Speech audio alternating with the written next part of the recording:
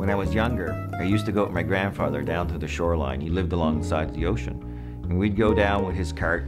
We'd fill the cart full of seaweed. We'd take it over to the garden and we'd put it in the garden. It would keep the worms away from the potatoes, and it would make them grow bigger, and so on and so forth. We now sell the same product in 70 countries around the world. For us, seaweed is the essence of life.